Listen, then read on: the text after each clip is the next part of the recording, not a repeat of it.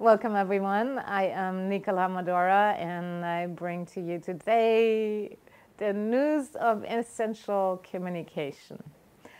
Communication that we need in this fast-paced world where we have the internet, we're globally connected, yet most people still feel the longing to be heard, seen and loved, and often they do not receive that. I imagine you experienced that in your life too. So what can we do about that? When we learn some basic foundation stones for communication that works with our spouses, with our co-workers, with our children, with animals, what is the essence that we need in communication? First off, to be present.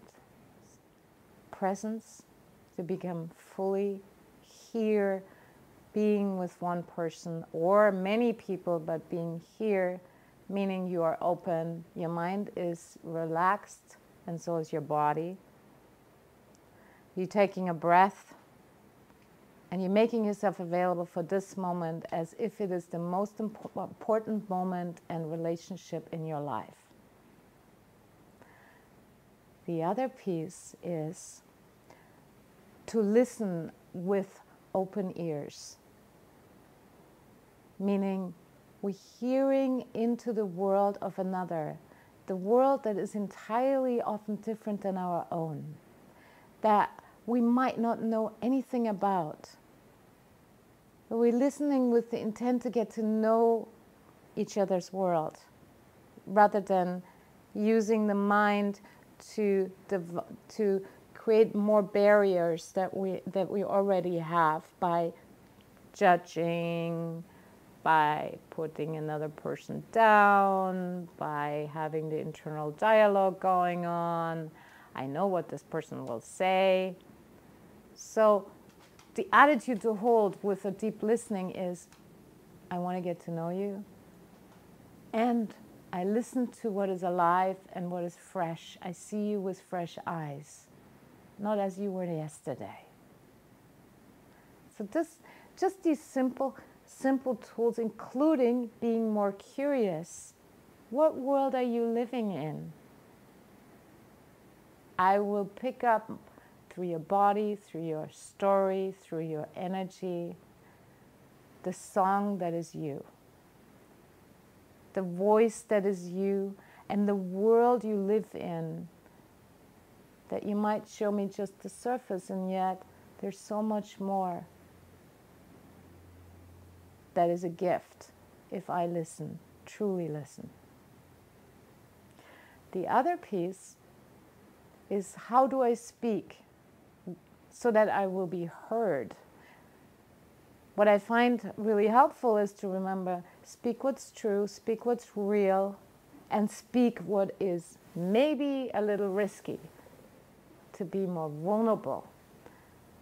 And that's often what we're so afraid of, but yet it creates connection. It's the place where you dare to say, what I'm feeling or what I'm experiencing is a little insecurity. When I'm going to deliver these papers to you on this project, I feel a little afraid. And I'm so glad I said it.